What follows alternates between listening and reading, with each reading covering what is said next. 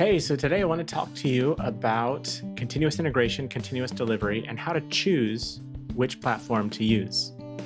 I've got a few listed here. These four are probably the most commonly, the ones that would immediately come to mind. Travis CI used to be fantastic. It's been acquired.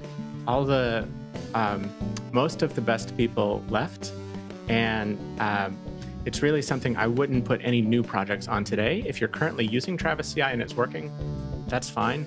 But if you're on Travis, that's something I would probably migrate off of. CircleCI used to be my favorite. They were the leader for a long time, had the best user interface, and worked really, really well, but have not kept up the pace of innovation with the other two, AWS and GitHub. So again, CircleCI, if you have a project on there and it's working fine, leave it there, but I wouldn't put a new project on CircleCI today. AWS. There's a couple of really good reasons why you might choose to use AWS CodeBuild and Code Pipeline.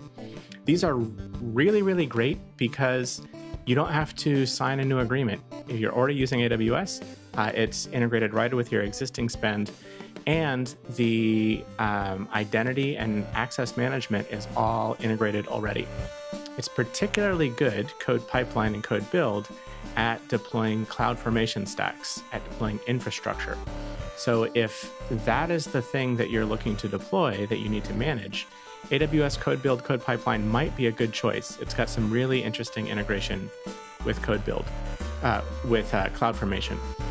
The user experience is not great.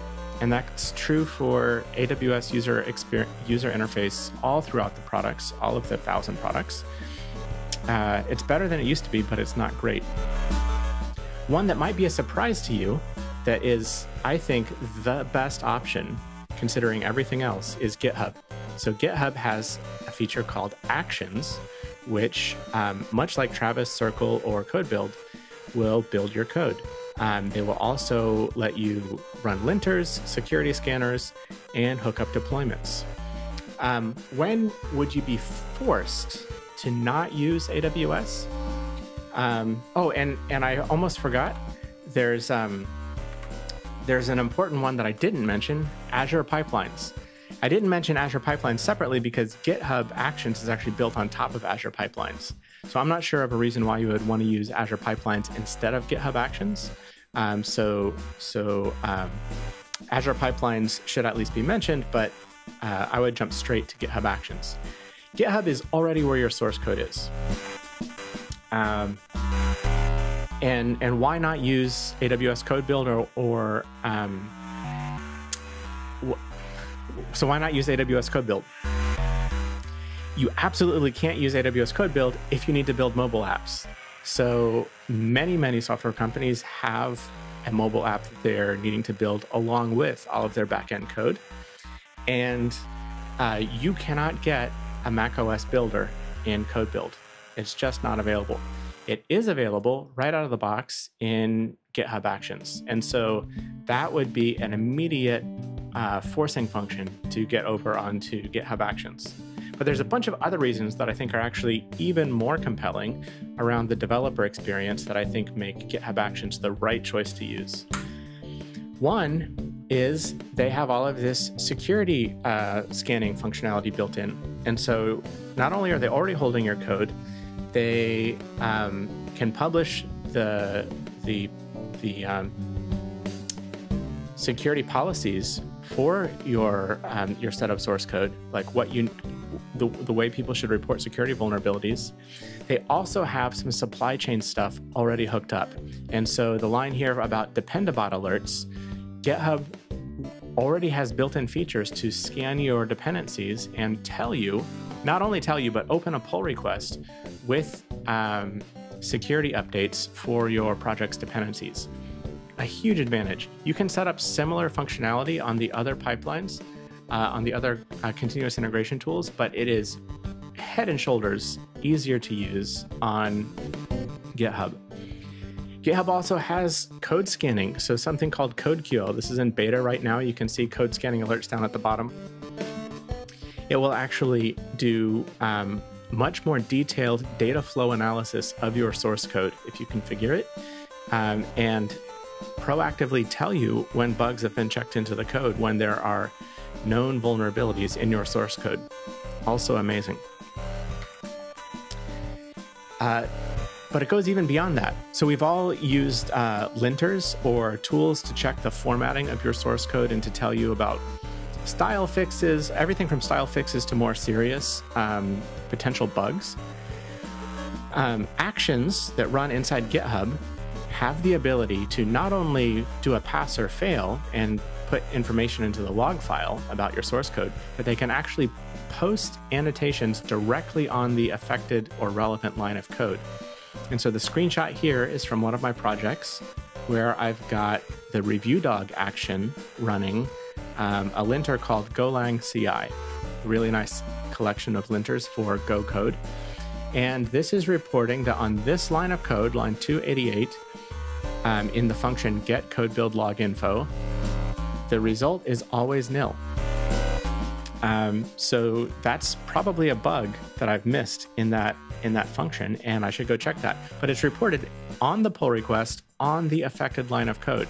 And you can see how much more streamlined that is for a developer to get that feedback automatically from the system right on the pull request, rather than having to go scroll through thousands of lines of log files trying to find why did the test run on this pull request fail. There's more. So another really, really great GitHub action is the release drafter. So this is an example of a release. These release notes were written by a GitHub action as I merged changes into the main branch. And then when I was ready to release, I just double checked that this was actually what I wanted to release, and I hit save. The version number on the top was automatically created. The changes in this changelog, you can see there's a major section called changes and a major section called features. Features even has an emoji in it. Those were automatically categorized by the release drafter action as it saw pull requests coming in based on the labels on those pull requests and the descriptions on those pull requests. So again, this is something that saves a ton of labor. So the big idea, the big concept here is really that I think all of your continuous integration checks, your builds, and all of the things giving feedback on a pull request should run as close to the source code as possible. GitHub already holds your source code, and the user experience is better. So when it comes to GitHub versus CodeBuild, most of those things should probably run on GitHub. That is the best choice for almost any project I can think of.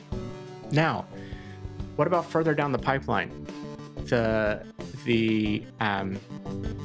preference swings a little more towards something like AWS or Azure pipelines when it comes to deploying application code into the cloud.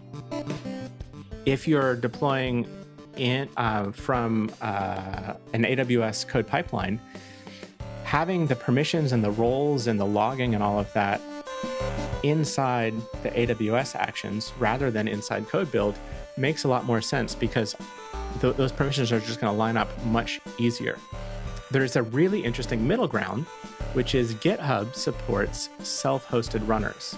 So you can actually spin up a deploy machine or a fleet of deploy machines in AWS, connect them into your GitHub project as runners, and you configure the correct roles and permissions on those machines. So now when you have a deploy workflow inside GitHub, all of your development workflows, the scanners and everything, will work as usual. But then you can say, for the deploy workflow, I want it to run on my self-hosted runners.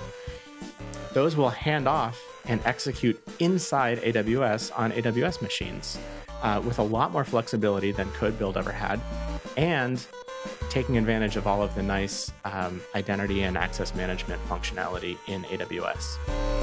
So the most sophisticated version is use GitHub Actions for the nice developer experience and all of the nice integration, but at the end of your deploy pipeline, use a cloud-hosted, self-hosted runner, whether using AWS or Azure or Google Cloud. I heard somebody's using Google Cloud. I'm not sure who. Use self-hosted runners to take your code the last mile out into the cloud. So that's it. That is a quick run through of why I think GitHub Actions are the right choice today if you're setting up continuous integration, continuous deployment on your project. And I'll talk to you next time.